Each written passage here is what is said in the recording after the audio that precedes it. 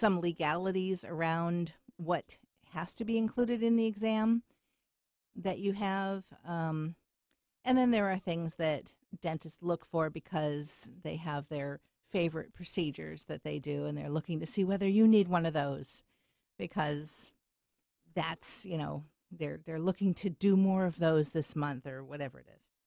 So the exam is essentially the same no matter how old the person is, but of course it's going to be very brief.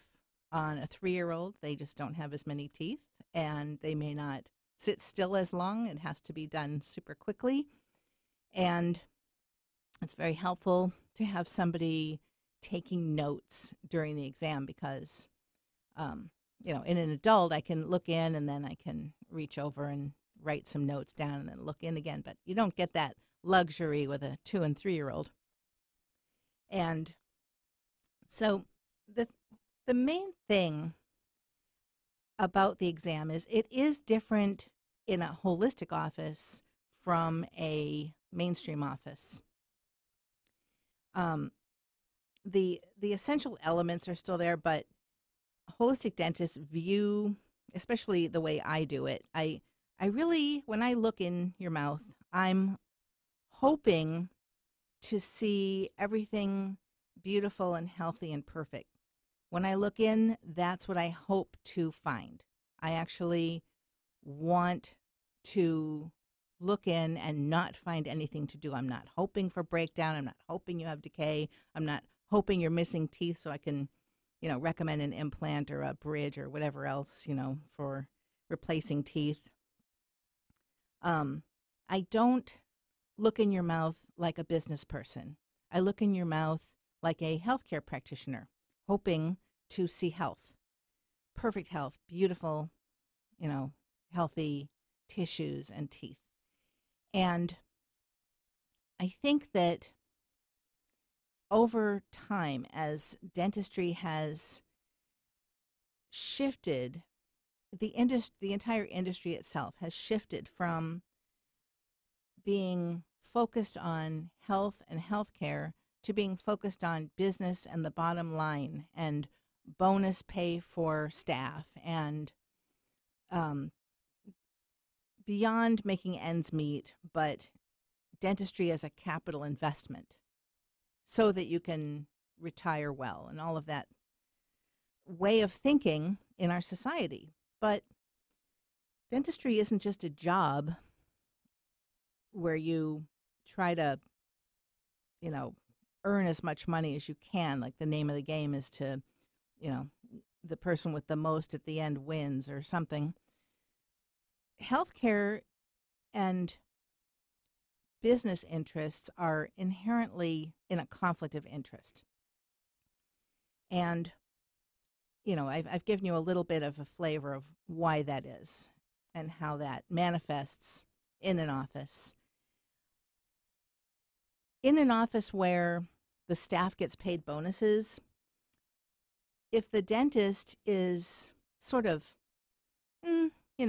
lenient, like see something and you think it's just very, very minor and maybe it could still remineralize and, you want to just do a little bit of instruction for the patient to help them remineralize that, and you'll look at it again, later or in 6 months at the next exam or the next x-rays and see if it's unchanged or whether it's continued to deteriorate, in which case you would do a filling.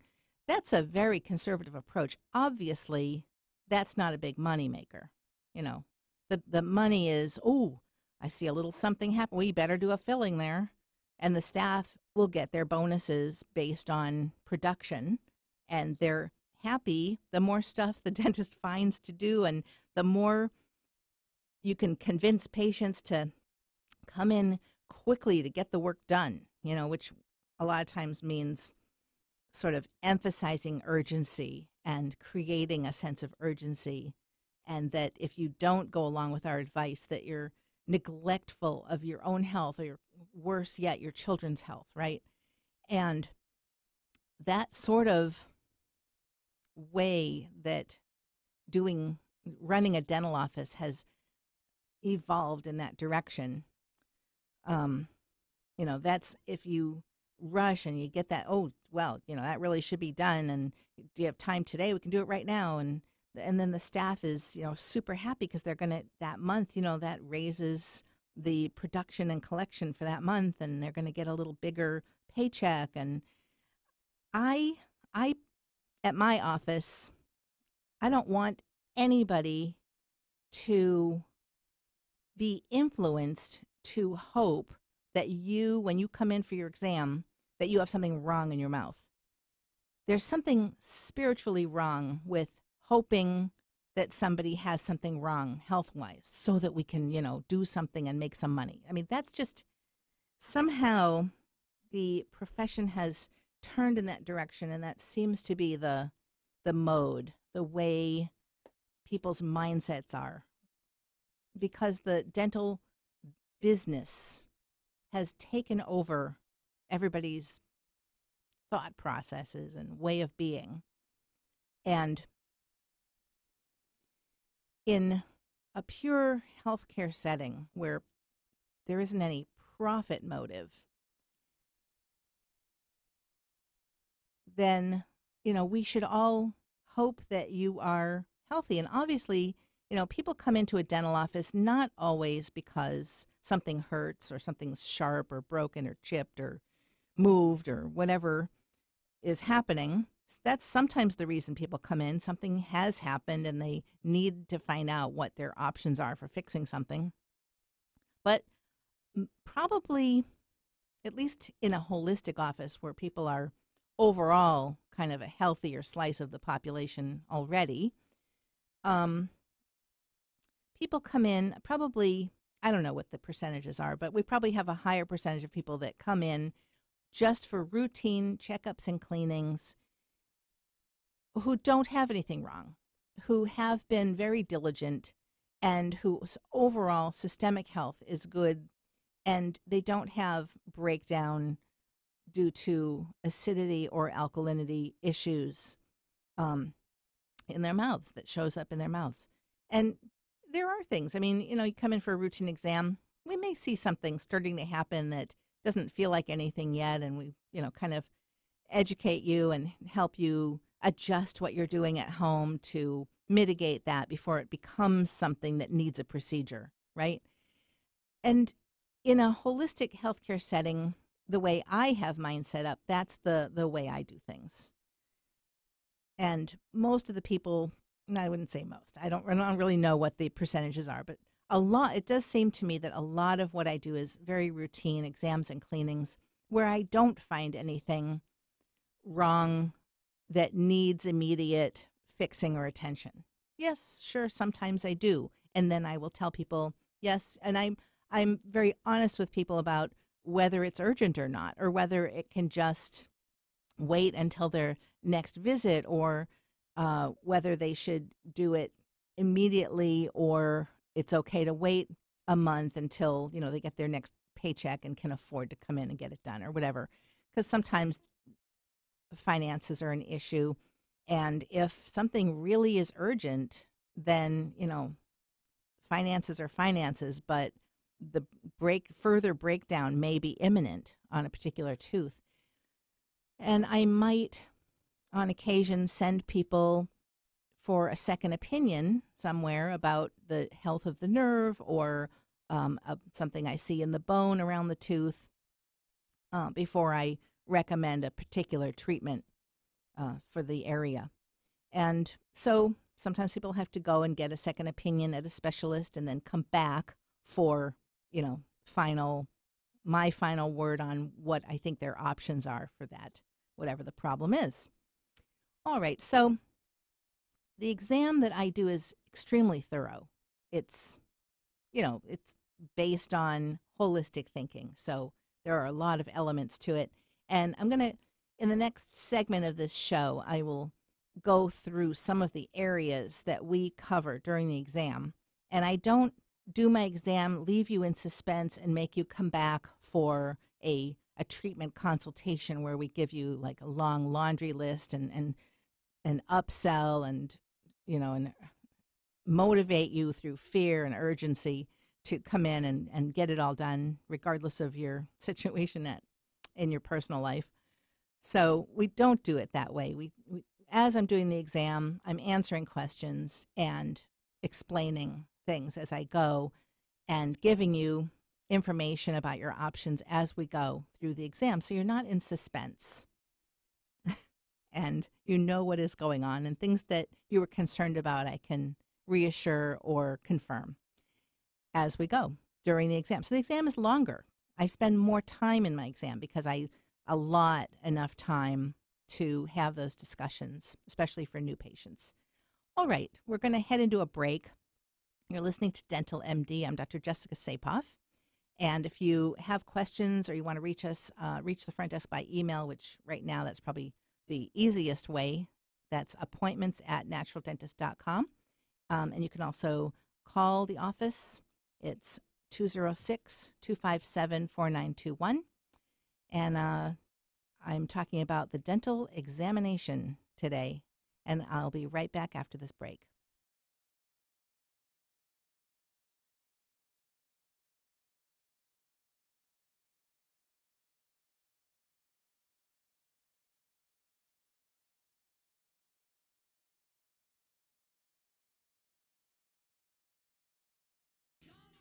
All right, we're going to start with this. Forget what you know about going to the dentist. I'm talking those painful procedures, metal debris flying all around, heavy drugs dulling your senses. Do your smile a favor. Even do your body a favor.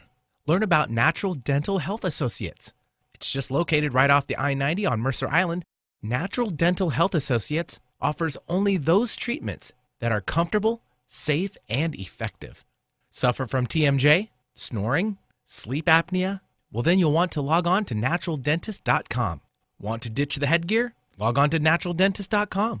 Worried your kids aren't getting the best care possible? Again, log on to naturaldentist.com. Natural Dental Health Associates has received a 5-star EnviroStar rating for the last 20 years. You can't fake caring. You can't fake commitment. So start with naturaldentist.com and end with the smile you deserve. Hi, I'm Danica Patrick and proud aunt. Watching my nieces grow, play, and learn is amazing. But not every child gets to be carefree. 1 in 6 kids in the U.S. are hungry. 1 in 6. That little girl sitting alone at the playground, she can't play like the other kids. She doesn't have the energy because she's hungry. School lunch will be her only meal today. It breaks my heart that this is the reality in our country, but it's something that Feeding America is working to change. Each year, the Feeding America network of food banks rescues billions of pounds of good food that would have gone to waste. This food is then provided to families and children in need. Being a kid should be about using your imagination, learning, and having fun. These children shouldn't have to miss out on simply being a kid because they're hungry. To find out how you can help end childhood hunger in your community, visit feedingamerica.org. Brought to you by Feeding America and the Ad Council. Get your daily dose of variety. Alternative Talk 1150.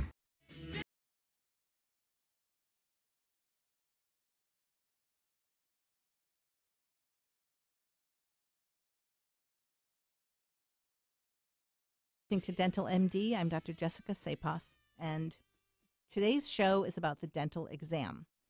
And there are certain rules that dentists have to follow in order to maintain their licensure. So as far as that goes, every dentist has to do their own exam. If you had an exam at another office and you want to switch and come and you said, well, I just had an exam and they said I didn't have any decay, I just want a cleaning, we can't do that. A cleaning, you think of it as, oh, it's just a cleaning. It's just the hygienist, or, it's just going to clean my teeth, and it's not really dental treatment. Well, yes, legally it's dental treatment. It is gum treatment. It's periodontics. It's, there are lots of different levels of cleanings that people need. And you might say, well, but I never needed deep cleanings. No one ever said I had gum disease, so it's just a cleaning. Well, it may not be. And you as a patient, your assessment of what your needs are as far as your cleanings is, it is what it is, but every dentist has to do their own exam before rendering treatment. And a dental cleaning, even if it's a simple one, is still considered dental treatment. Frequently, the gum tissue in one spot or another will bleed while we're doing the cleaning, or, will bleed while we're doing the periodontal exam and charting to check for any pocketing around the gum tissue, bacteria living on the roots. We have to check these things, and any procedure that has the potential to draw blood, or really, even if not, the mouth is a very germy place, and we have to do all of the infection control procedures. Just like with a major surgery, everything is the same. Everything has to be done the same way, because we have to prevent cross-contamination, and it's a dental treatment. We're picking up sharp instruments and we're doing a procedure on your teeth. It may be just a cleaning, but it is still considered a procedure. Anyway, in order to maintain a license in any state in this country, every dentist has to do their own diagnostic assessment prior to rendering any treatment. And that goes for everything. So, if you recently had an exam, then I might be willing to do a limited exam. If you recently had a complete exam, but my limited exam is going to cover all the basic things I need to look at before I can render treatment. I need to make sure that you don't have any signs of oral cancer. I need to make sure I know whether you have any gum disease starting anywhere in your mouth. I need to check for any decay and breakdown. I need to check your, screen your TMJ, which is the jaw joint in front of your ear, and make sure there isn't any, major thing going on there. And basically, I can do a limited exam. It's called a specific exam, where we're just looking at certain things or talking about a specific problem. If you're just coming in for a second opinion about something, like a tooth broke and some other dentist told you needed X, Y, and Z, and you want another opinion about it and find out if there are any other choices or any other ways to do X, Y, and Z, then I can do an exam where we look at that specific problem and I give you an opinion about that area, that issue. But if you're coming in for the first time and you've never been in our office before, ideally, we need to do a complete exam. And if we don't do the total exam on the first visit, then before we can render treatment, we need to do the complete exam before we can treat any issues. And generally, that includes cleanings. So, except in very specific circumstances, depending on the case, I can sometimes do a shorter exam before a cleaning. But nevertheless, an exam must be done, and it must check for certain things. And every dentist must do their own exam. We cannot take the word of another practitioner of any type as our own, as though that were our own diagnosis, because we're legally responsible for that diagnosis and can be held liable if that diagnosis is not accurate, and anything that's done based on that diagnosis runs into problems. So that is the story, the legality of that. Now, over the years, things have been added to the dental exam, such as screening for oral cancer, screening for sleep apnea, screening for TMJ problems, besides the usual looking for decay and gum disease. So, and crowded teeth, of course. So, some of these things have been added because lawyers have reamed dentists in court for missing certain things. And so those things got added to routine exams, and for good reason. For good reason, because, we should be looking for those things. We should be screening you. And the exam that I do is, it's pretty long. I screen for not just, I'm not looking at your jaw joint just to see whether you're able to open wide enough for me to do all the things I want to do in your mouth. I mean, you need to let dentists know if your jaw hurts after being open for just a couple of minutes. And a lot of dentists they just want to write down whether you have these issues, and they don't necessarily know what to do about it when they find it.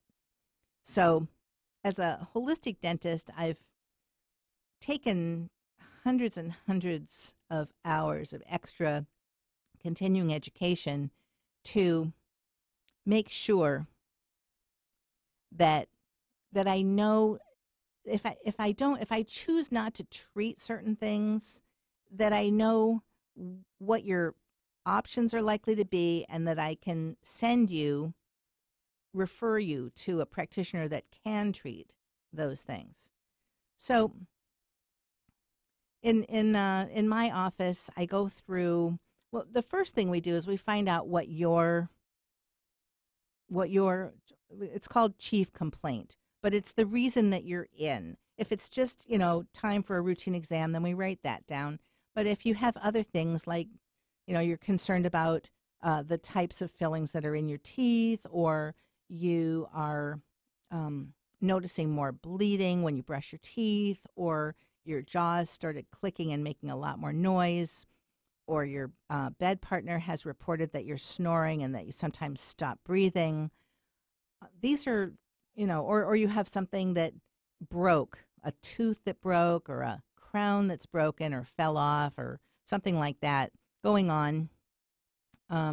Or you've noticed odors coming from your mouth and you're concerned about it and want to make sure you don't have, a problem or an infection. All of these things, we write down what your concerns are, and then I address those questions and concerns first. I don't do the exam in my order every time. I do the exam in the order that will alleviate your concerns and fears first. So if your question is about a particular tooth and it's on the upper left, but I usually start my exam on the upper right, I will start on the tooth that you are pointing to, and we will address that one first, find out what's going on with it, talk about that one, and when you're satisfied, then I will go on with my exam in the order that I normally do things. So the first thing, once we have that chief concern, the first thing I want to do is address whatever's in that chief concern. If your teeth, you've had ortho twice, but your teeth have relapsed again and they're crowded and your jaw is clicking and you're noticing wear and your teeth are shifting, I'm going to talk about that issue first. If you have a tooth that's had a root canal and you've noticed lately that when you bite on it, it feels squishy and it's moving, and white stuff is coming out of the gum tissue along the edge on that tooth, then we're going to look at that tooth first. We're going to find out what's going on, get x-rays. And in the next segment, I'm going to talk about the x-rays that we take. But the exam is very thorough, but one of the things that I feel, for myself as a health practitioner, as a dentist, I think that there's much more post-traumatic, like medical and dental post-traumatic stress than people recognize. And, that's a big name to give it, but it's really, the littler name for that is just dental fear or dental phobia. You have a phobia, you break out in a sweat at the idea of going to the dentist, or you're fine until the chair tilts back, or whatever it is. If that's going on with you, then that is the first thing we're going to address. How can we do our exams and treatments in a way that keeps you comfortable? And there are lots and lots of ways to do that besides giving you sedatives and drugs for that. There are a lot of other strategies that can be employed instead of or in addition to sedatives. Okay, so we're going to head into a break. You're listening to Dental MD. I'm Dr. Jessica Saepoff. If you have questions or you want to make an appointment, we're located on Mercer Island. We are right above Mercy Vet, and above if you don't have a pet but you eat chocolate, we're above O Chocolate, right there on Mercer Island. So you just drive up 27th and around the back of those businesses, and we're on the top floor on that building. Okay, so if you want to reach us by email, it's appointments@naturaldentist.com, and the phone number is 206-257-4921. And I'll be right back after the break.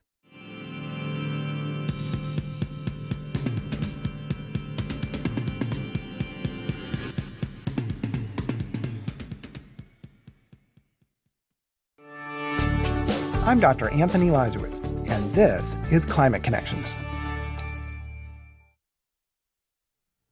American drivers spend a lot of time going nowhere, from warming up the engine to sitting in traffic or stuck at a drive-thru. All those idling cars surprisingly consume about 3 billion gallons of fuel annually, and that produces about 30 million tons of CO2.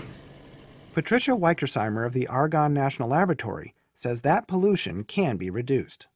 Many drivers keep their engines running because they believe that restarting burns more fuel than idling. But research shows it's usually more efficient to shut off the car.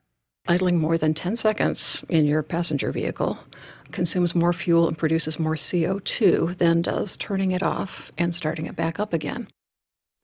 So she suggests that drivers turn off their engines when they're stopped at train crossings or drive-thrus.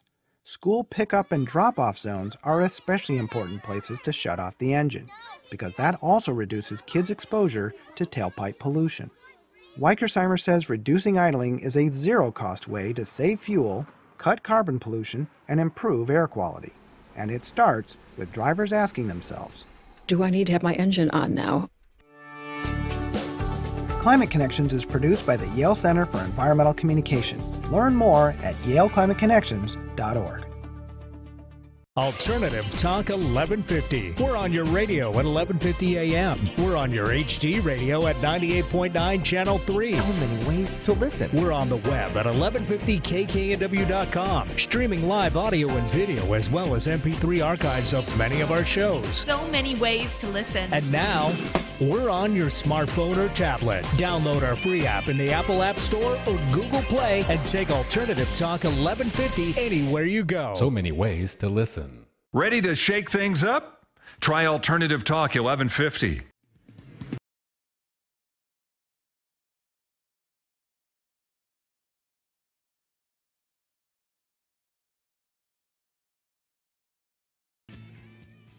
Okay, welcome back. You're listening to Dental MD. I'm Dr. Jessica Saepoff. And today I'm talking about the dental exam. And I'm going to, during this segment, I'm going to talk about x-rays. But first, I'm going to talk about how the exam differs for different age groups. So about 30% of the practice that I have is babies through teens, because I really enjoy treating children. And sometimes, in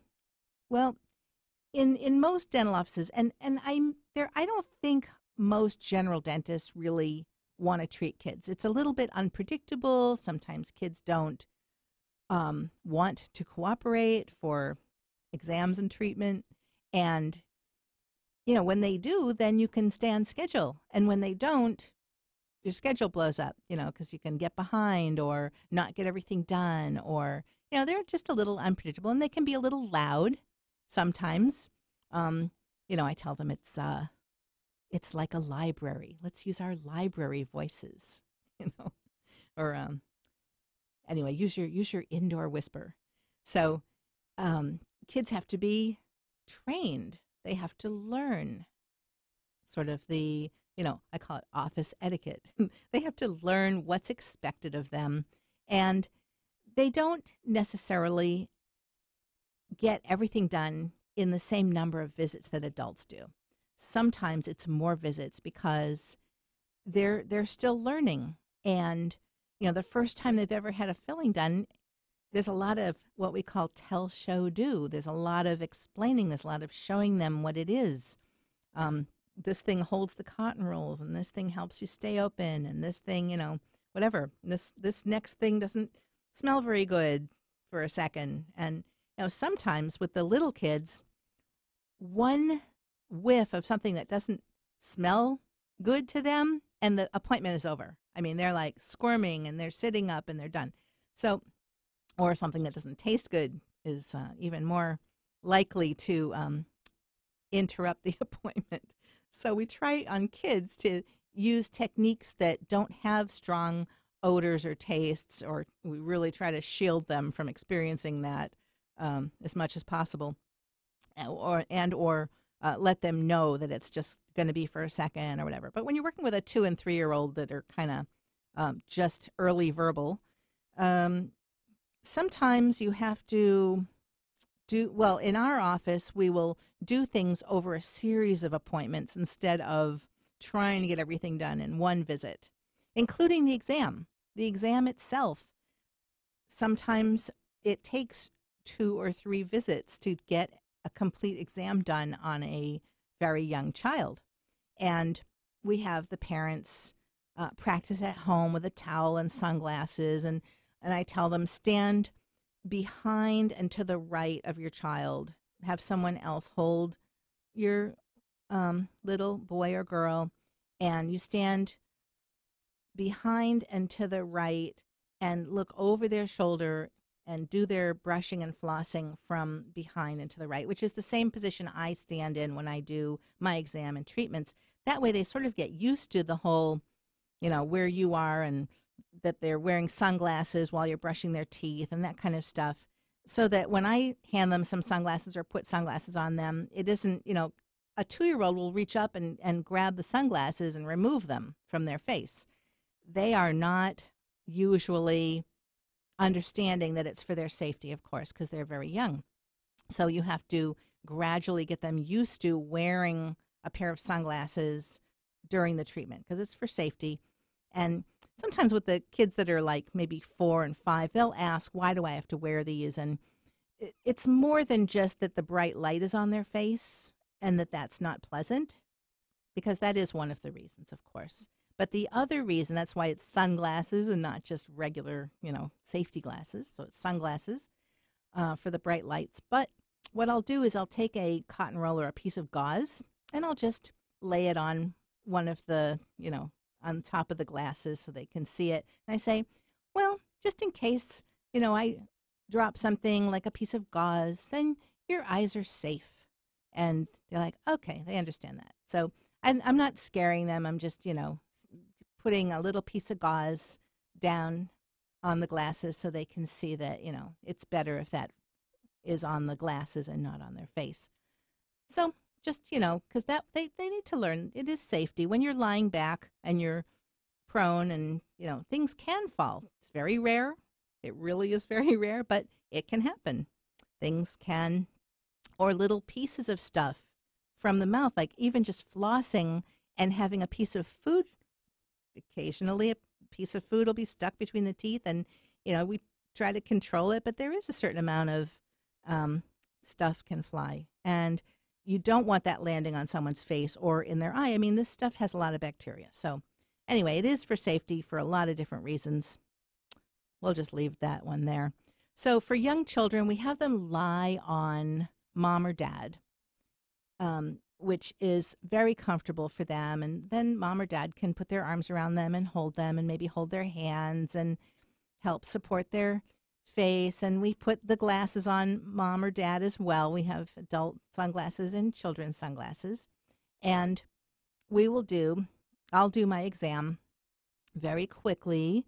And sometimes kids don't want to open, and they'll make a lot of noise and squirm and refuse to let me count their teeth. And, that's okay. We'll maybe do the exam over a couple of visits. Maybe I'll just sort of peek inside under the lips and say, okay, thank you so much for letting me look, at your lips and the front of your teeth, and we'll look at your back teeth next time. So this is definitely not the most efficient way to do dentistry. Like, how can any dental office make money spending so much time, 3 different visits? And of course, it's not as convenient for the parents either.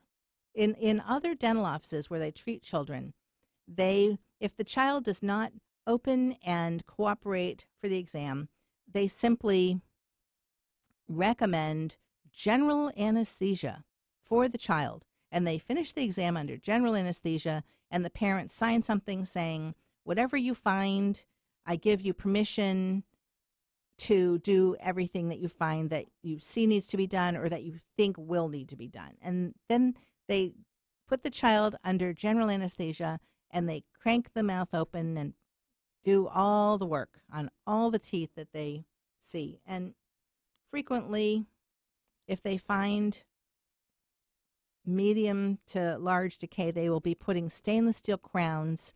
And if the decay is deep, they'll be doing baby root canals on the primary teeth and then putting stainless steel crowns. They're going to do all of that in one very efficient visit. And then you get your child back, and your child is waking up from the sedation, and you get them home, and it's fine. Most of the time, this is very safe. The dentists that do this do it routinely. But in my opinion, parents come to me because they don't want their children to be given medications unless it's something urgent.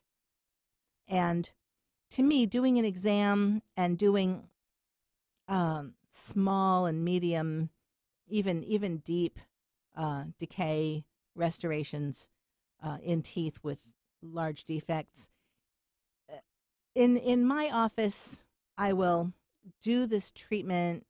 If there's something urgent, then or already infected or becoming systemic, like an abscess or something that's about to abscess, or there's pain and the nerves are involved in the teeth already, then I'm not going to do this gradual approach. I'm going to recommend having sedation and getting it done right away. But if it isn't urgent like that, then I am comfortable doing the treatment over several visits. Now, a lot of parents are driving a long way to get to the office and coming several times in traffic, or, just having to spend an hour or 2 or 3 on the road with the kids just for a dental visit where we don't even know how much we're going to be able to get done. For a lot of people, that would be out of the question. But for parents who do have the desire and the ability to, have multiple appointments like that, and who are adamant that they don't want their children under any kind of sedation or medication unless it's medically urgent, they will be willing to come in multiple times for appointments until we get everything finished. And it's really amazing how much we can get done on children once the child understands what's expected of them, and they've built up trust, and we're not a stranger anymore. They get a toy every time they come in, even if all we did was, put the sunglasses on, go for a ride in the chair, and take the sunglasses off. Even if that's all we did, they get a toy. And, when kids come to our office, they're respected just like adults are. If they say something is uncomfortable, I'm going to stop and find out what they're feeling, what they're experiencing, and then I'm going to offer to try a different instrument or a different shape thing, and try and maybe go a little more slowly, or work on a different area and then come back to that one. I'm going to navigate through that with the child, always getting the child's permission to proceed. And that builds trust. It makes everything less scary. It creates a relationship between the child and me that's based on trust. And once that is established, I can get a whole lot of stuff done on some very young children. And they will sit in the chair and I'm talking under age 5. They will sit in the chair and open and let me get everything done. I'll clean away decay and put on sealants and put in fillings and take impressions for orthodontic expanders and all kinds of things that it would seem to be impossible to get done on children that age, but we do it. But it takes time. It's not efficient, but there's no drugging and sedating. So, that is an option, and I'm happy to do that for parents that want it done that way. All right, we're going to go into a break, and I'm going to talk about x-rays in the next section. All right, so we're talking about the dental exam today. And if you want to reach us to make an appointment or give us a call, the phone number is 206-257-4921. And the email, which is probably the easiest way to reach us and get a response during the day. It's easier to do that. The email is appointments@naturaldentist.com. And you're listening to Dental MD. I'm Dr. Jessica Saepoff, and I'll be right back after this break.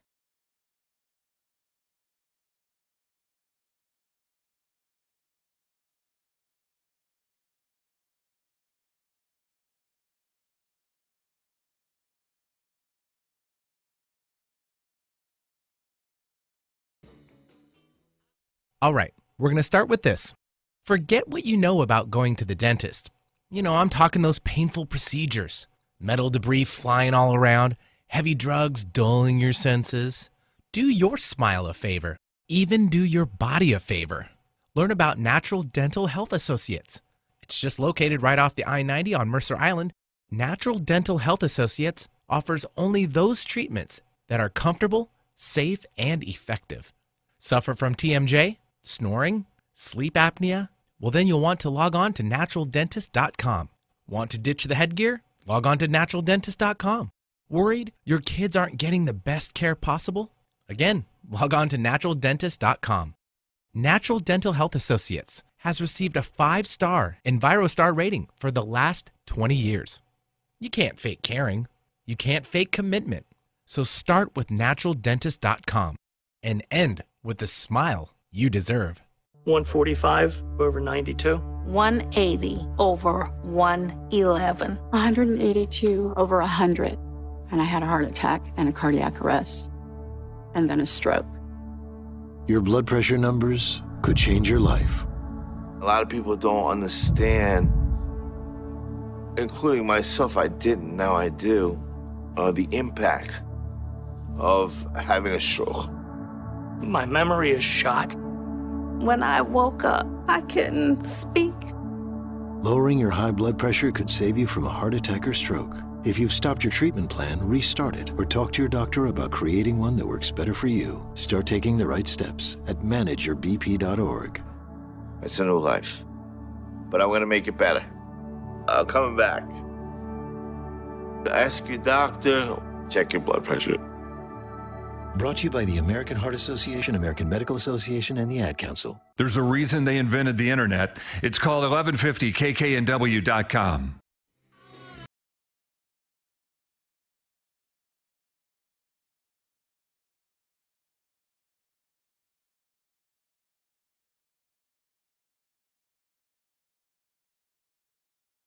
All right, you're listening to Dental MD. Welcome back. I'm Dr. Jessica Saepoff. And today I'm talking about the dental exam. And in the last segment, I went over really how we manage the young kids. And in most offices, they either don't treat children or they treat them with sedation, different levels of sedation. Usually it's just called general anesthesia, but it's actually just a medium to deep sedation where the child is still breathing on their own. They're not intubated, and they are, not fully asleep. They're still like responsive. I guess, there are different levels of this, but it's not as deep of a general anesthesia state as during a, medical surgery type of situation. But it's deep enough and it's a type of sedation where they don't remember the procedure. So they don't have a conscious post-traumatic stress from it. So there is a lot of medical and dental phobia that, like post-traumatic stress, really, and when somebody is sitting in my chair and they're starting to feel a little bit nervous, they don't necessarily know why. It's not anything specific that I'm doing. I will want to know what you as a patient are experiencing while you're in my chair. If you're uncomfortable at all, including feeling kind of your heart rate going up or feeling a little bit cold and clammy, or the most common emergency in a dental office is fainting. Fainting. People go into a shallow breathing kind of situation because of the stress and the fear that the anxiety that they're experiencing, which may have nothing to do with what's happening in the moment. It may just be, an unconscious or subconscious memory of an experience that they had, that their nervous system is re-experiencing right now for them. And so that anxiety and that upper chest breathing, that will result in kicking off your adrenals, which is why you go into a sweat. Anyway, if any of that kind of thing is happening for you, I definitely want you to, I'll usually notice and ask you how you're doing, and I'll stop and we'll talk about what's triggering you, because there are so many different ways that I can do things in the dental office that will be an unfamiliar way to get a thing done so that it doesn't trigger you. For instance, the office doesn't smell like a typical dental office. We have a lot of air filters around. Usually smells and sounds are what trigger people. So we've done a lot of work to try to make the office feel different from a typical dental office so that people are not triggered by sights and sounds and smells and that sort of thing. But anything that triggers you or I'm probably going to be reminding people very frequently, are you breathing? Let's stop and take a breath and get a nice deep yoga breath and get oxygenated, and then we'll resume. And I want to know like what it is that I'm doing that may be triggering you so that I can just pick up a different instrument or shift what I'm doing or change to a different area or whatever it is that's triggering you. There are lots of different ways to get things done, and I'll switch to a way that's less triggering for you because each person is different. So in a lot of very subtle ways, the way I do your treatment is tailored to you. I will be as creative as I need to do your exam and treatment in a way that is as comfortable for you as we can manage. And that takes time, and that's you do not have to be a square peg fitting into a round hole. If you're a square peg, we're going to make the hole square, and we're going to accommodate every single way that we can so that the treatment is as comfortable and to your liking as possible, and still get everything done, and still get everything done to the standard of care and above the standard of care, that we can. So let's talk about x-rays. X-rays are ionizing radiation. They should be limited as much as possible. In a lot of dental offices, x-rays will be taken at intervals that someone's insurance will cover. That's not how I do things. I don't care what your insurance thinks the right interval is or how often they'll pay for it. We don't look to see, this person's insurance will pay for x-rays again. Let's take some bite wings. No. I take x-rays according to the longest intervals possible, according to the not very trustworthy, but this is the standard for licensure and liability. So the American Dental Association has some suggested guidelines. And, you know, if you have had some decay recently, then you need to have your cavity check x-rays or bite wings done more frequently. But if you have not had any decay and you have no history of decay and I don't see any decay, then 3 years is the longest you can go between cavity check x-ray sessions. So if the last cavity check x-rays you had were 3 years ago and I still don't see anything wrong in your mouth and you're not having any problems or pain, I still need to take x-rays. That is just a fact. It's the way it is. I will stretch out the intervals as long as I can and as far as I can, but there is a limit. There is a limit. And until we have a technology where we can see if you have decay for sure in a way that is accepted by mainstream licensure boards in the dental industry, until we have an alternative way to verify whether there's decay and the depth of the decay that is accepted by the people who decide whether we get to have a license, until that day, we do have to take x-rays. That is the only option that we have that's accepted. So, but I will stretch out the intervals, like I said, and of course, our x-rays are digital. And on top of that, there are different settings where you can lower it a little bit, and we do that. So all of our x-rays are digital.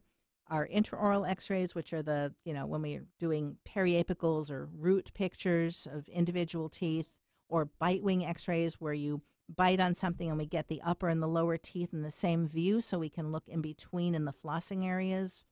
And then there's also panoramic, which is the one that goes around your head and shows us where all the permanent teeth are down below on kids, or, where your wisdom teeth are and your sinuses. And in some cases on the panoramic, we can see calcifications in your carotid artery because those are in the view.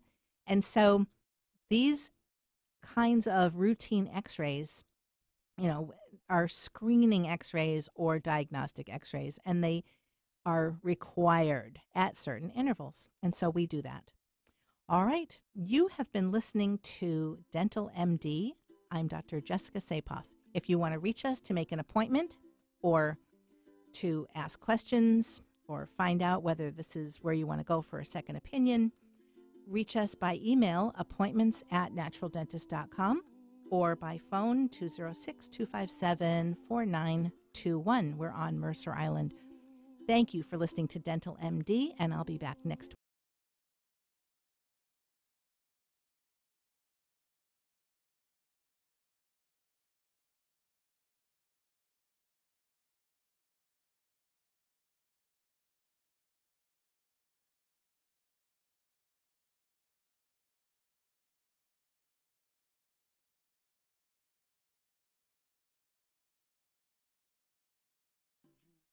The views expressed on this program are those of the host, guests, and callers, and not necessarily those of KKNW, its management, or other advertisers. Contests are the responsibility